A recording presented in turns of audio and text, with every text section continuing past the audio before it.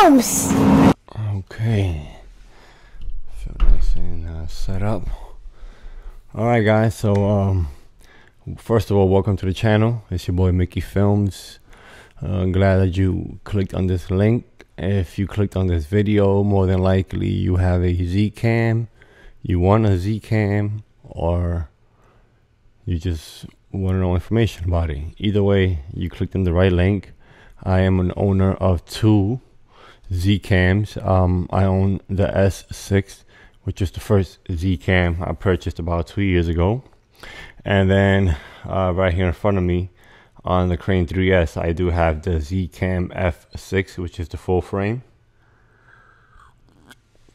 And I'm currently shooting out of the S6, and I have an 11-20 Tokina cinema lens. It's 11-20, so it's very wide. I love that lens. It's great. On my B cam, which I'm looking at now, that's actually shooting for my Canon DSLR, and you know, I usually don't use that camera for videos, but right now I'm using it as a B camera. It's more for photography, for shooting, you know, stills. But nonetheless, the lens on there is great. It's a 50mm, and it's a 1.2 aperture, so great in low light. And it's pretty far away from me, but it's 50mm, so I have it up close. I'm hoping that it's in focus. I do have two iPads set up. One here, which is monitoring. I'll show you guys here. It's monitoring us, well, me. Right here, so I'm able to see myself basically. Make sure I'm in frame. As far as the focus, it's not so great, and this is through the Z Cam app. Not really show you in focus by monitoring here, so I made sure I was in focus before I sat down. To the right of me, I have another iPad, and I'm using the Canon Camera Connect app, where I'm viewing myself on my B cam. So basically two cameras and two iPads. And this camera here, it's on, but it's not recording. I am going to do a shot just so I could show you guys my setup right now, and then we'll go more into the camera. So this way you'll also see the difference between the two cameras. Again, all of this that you've been seeing up to this point is from the S6, the Super 35.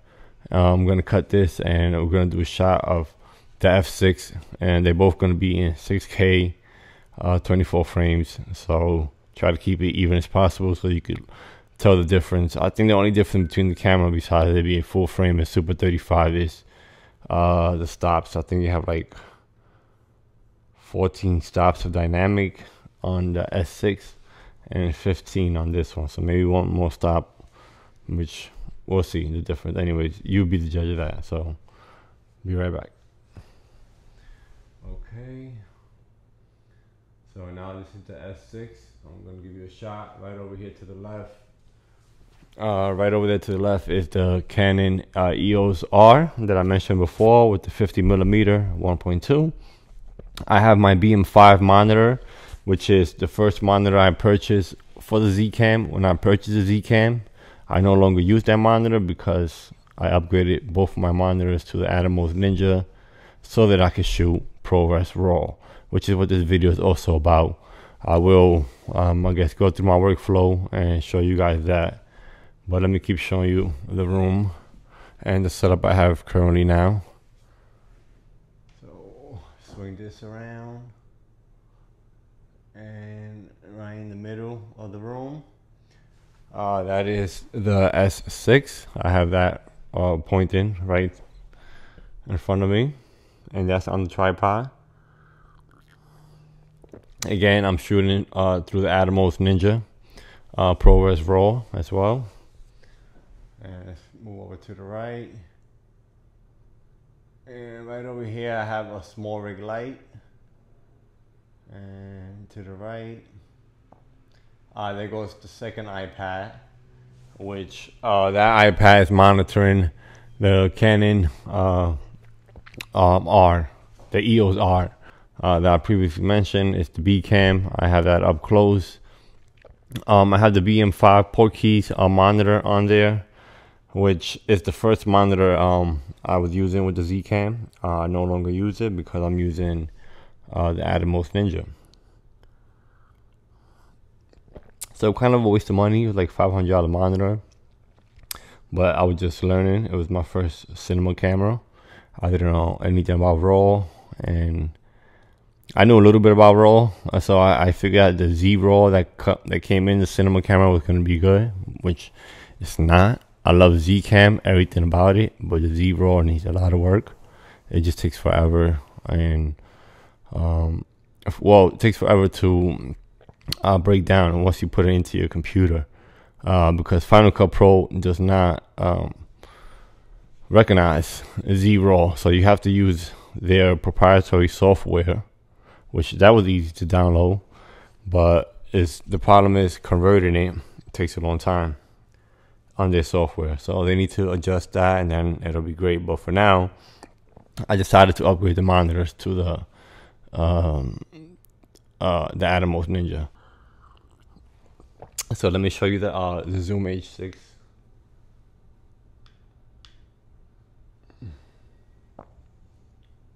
That's the Zoom H6. Okay, it's not in focus, but you get the point. And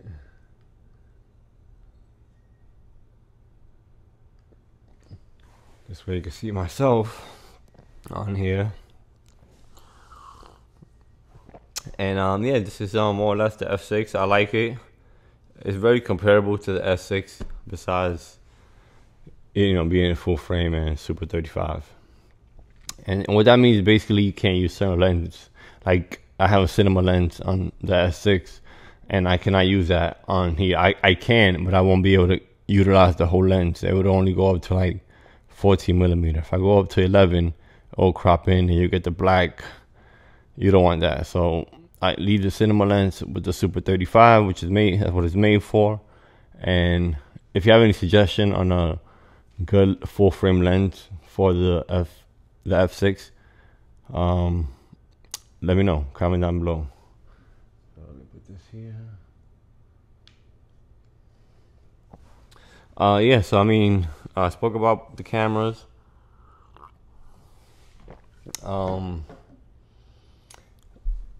don't know if I mentioned it, but I did purchase this camera, the second camera, because I was doing more events, weddings, etc., and I needed a second camera, so I wanted to keep kind of the same flow of the Z cam. I already had the S6, so I decided to purchase the F6, which cost, when I purchased it, $3,000. I know when it initially came out it was like $4,500 or $4,000. So I got it for $3,000, brand new, from B&H. Shout out to B&H.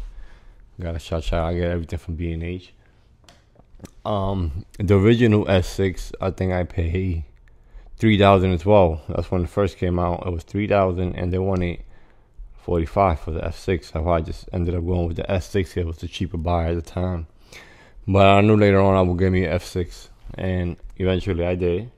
And the best part is being able to shoot ProRes RAW, because before I would shoot just ProRes straight into Zcam, but now I have the Ninja, and the storage, it's pretty expensive. I had a 2 terabyte card in here. That's about $550 from B&H as well. It's the Angel Bird SSD. And then I have a 1 terabyte, which is recording us right now currently, and that one's around 2 and change. So storage is cheap. I mean, it's not cheap, but it's cheaper than what it was before.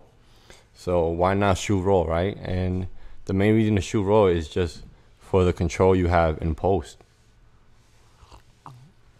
Because I'm not the most experienced filmmaker.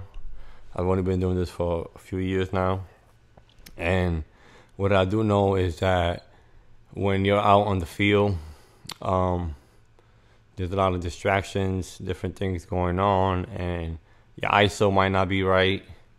your aperture might not be correct, you know, your white balance. And these are things that, some of the things you could do before, but like the ISO control you cannot do, you can't do unless you shoot and roll. And that's big, right? Sometimes you're going from outside to indoor, right? So the lighting changes. So now your ISO, if you didn't adjust your ISO because you're just going, now you could do it in post. So that's a great feature about shooting ProRes RAW, and why I recommend anyone to do it with the Z-Cam. Not even just the Z-Cam. I've seen, you know, filmmakers are buying the Atomos. They're using it with Sony FX3, FX6. So it's just a great tool, and you can multi-record. So I can still record in the camera at the same time while I'm recording RAW into the monitor. So what's recorded into the camera is not going to be RAW, obviously, but it still is a backup if I wanted to have a backup.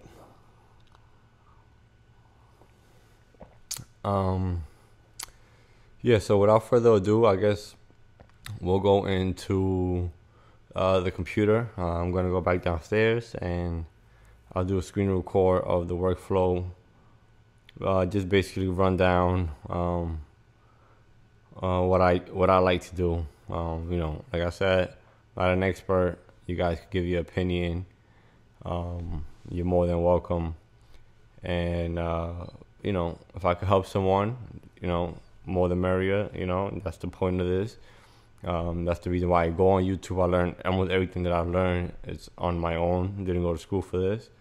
So without talking you to death, I hope you enjoy this video, and make sure you like, comment, and subscribe, because I will have more content regarding Z-Cam and just more content of what I'm doing in general. So thank you for watching. Let's get into it. We are back. Well, we're at my desktop now. I'm gonna open up Final Cut. This way we could give you a little rundown of my workflow. And I'm probably gonna work with some of the footage that's in this video. More or less do some color grading and show you guys what you could do with shooting ProRes RAW.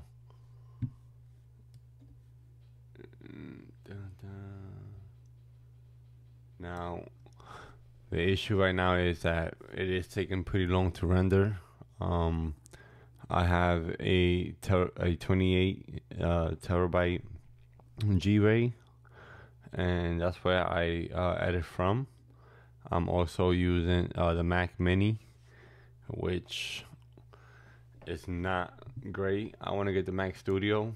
So right now the Mac Mini I have is M1, but it's only 16 gigabytes memory. I definitely need 64. I thought 32 might be okay, but I think I need 64 just for the amount of raw footage that I'm working with. So I'm looking to upgrade to the Mac Studio, and I'll probably just give this Mac Mini to my son. So yeah, so let's see now. Like, I'm still rendering, and I just opened up my Final Cut. So, and I deleted a lot of events, projects, just to clear up some space. But anyways, let's open up a new event.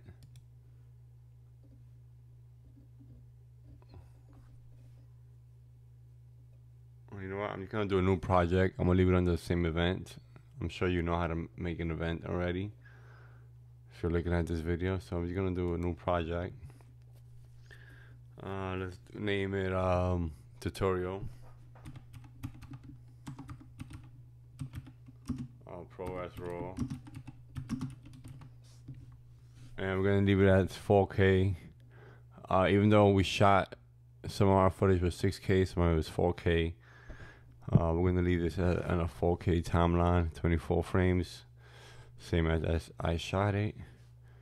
And okay. So let's see. I'm gonna take a little footage. First one I'm gonna take, this is from the Canon, so I won't do that one because that's not a raw footage. Alright, let's take this footage here. And this footage here, I don't want to take so much.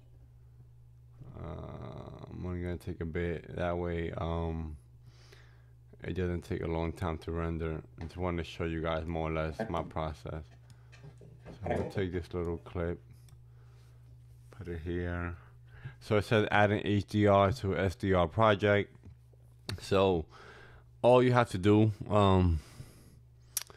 when you have an HDR clip and you are adding it to a standard project is just add the HDR effect, which I'm going to show you now, which I do like because it gives you different flavors and it helps out with the footage. I won't put it in yet, just so I can show you the difference, but we will be adding an HDR effect. Let me just take the volume down. So first thing I like to do, I go here into the info tab, and right away, it's already converted because like I said, I already worked on this footage, but let me put it to none so you can see how the footage looked prior to that. So this is how the footage looked, which is not bad at all. Let me play it out so you can see before any conversions. Oh, I'm gonna shut my T there. Okay. That was right before my shoe. I was getting comfortable. Alright, so you've seen that. Let me get out of here. So now, once I do add the raw to log conversion, because right now it's set to none, so it's right now what we're seeing is the proprietary Z log from Zcam, and you know you have different options from Canon, DJI, Nikon, Panasonic, S-Log, Sony, and Sony S-Log Cine, which is my favorite one to go with. So we're gonna click on that, and you're gonna see the image just look like all the colors went out. And then for the camera LUT, I like to match it, so I add the same Sony gamut scene, and you can play with the other ones. The Canon ones to look okay, but I just feel like the Sony has the best look color wise. So now we add that, you see right away the image just has so much more color, and that's without any color correction or anything like that. So let's get out of here. Now the next thing I like to do is I will go to color correct. So what you could do is you could add color bore if you wanted to. Just drag it on. Oh, why do you see my Final Cut just shut down?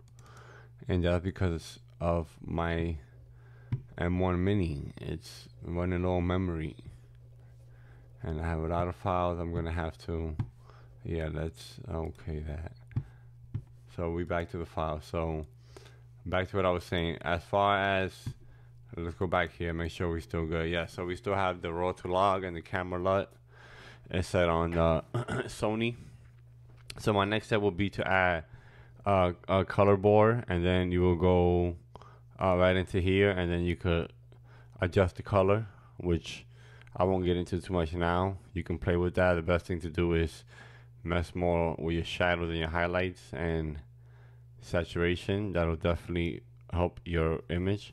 But luckily for me, I already have a preset that I previously made and I just saved. So right over here where it says custom are all my different presets that I saved for different projects, like Award Ash, Award BMW Color, Custom Juneteenth, and effects preset BS, effects preset Jojo. I have different ones. So this one here is the one that I want to use for this video. So right away you can see the difference in the color, right? Look at that compared to without it. You see that without it, and here's with it.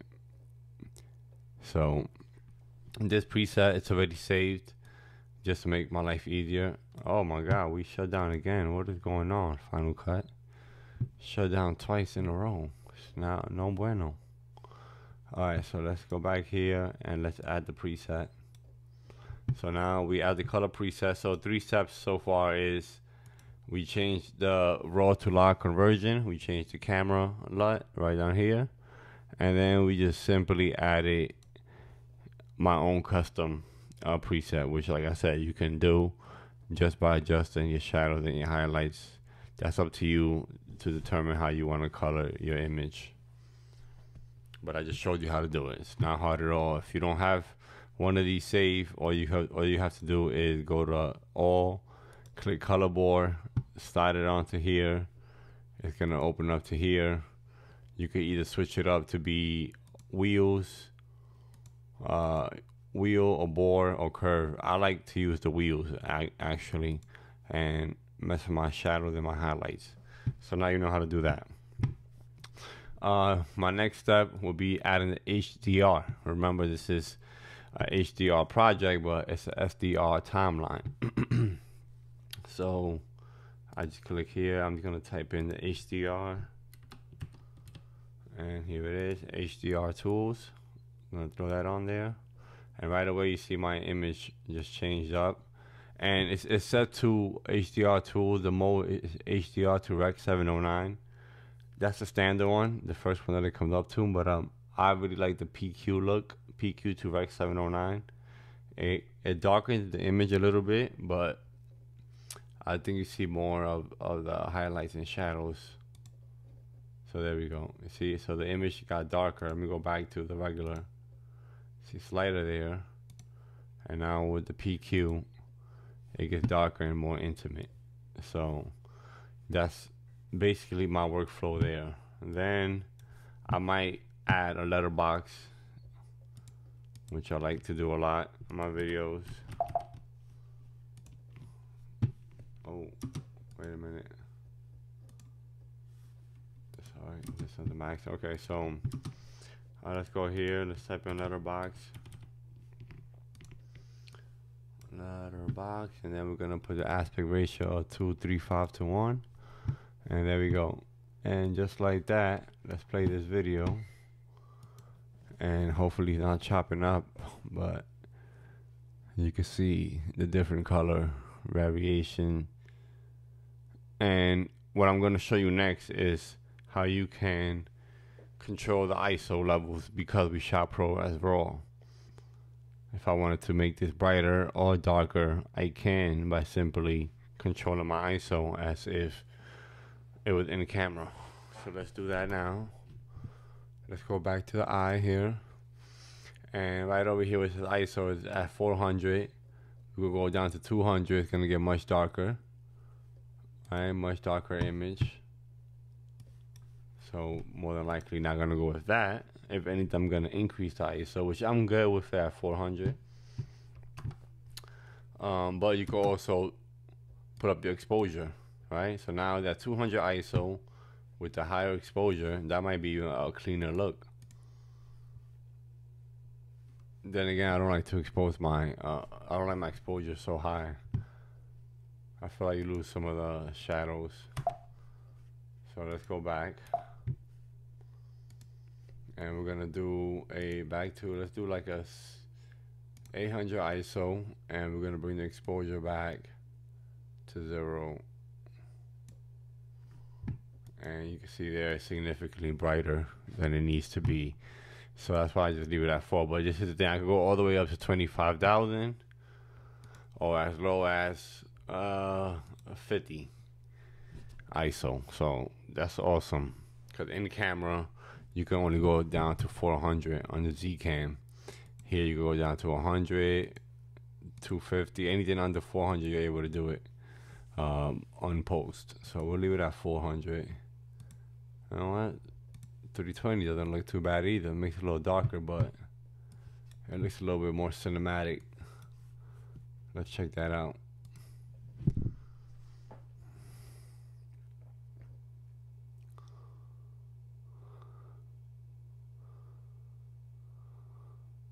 What you was watching before, it was in proxy preferred, which is, if you know, that's the media playback, and I had it on proxy preferred just because of the rendering time gets decreased when you do proxy preferred, but it eliminates a lot of the coloring and you don't see a lot of your edits. So now I'm back to optimize, and I just wanted to show you guys what the footage looked once it's optimized or original.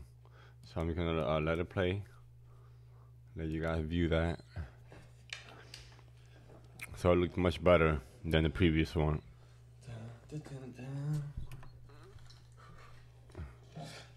Oh. And this one has the audio, but let me go back.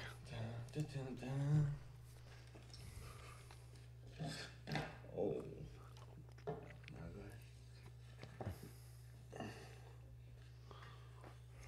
Okay. So nice and set up. Alright, guys. Alright, so there you have it. That is my full workflow. You got to see the video, how I do my edits, and yeah, I'm glad I hope you guys like this video, and I hope that it could help someone.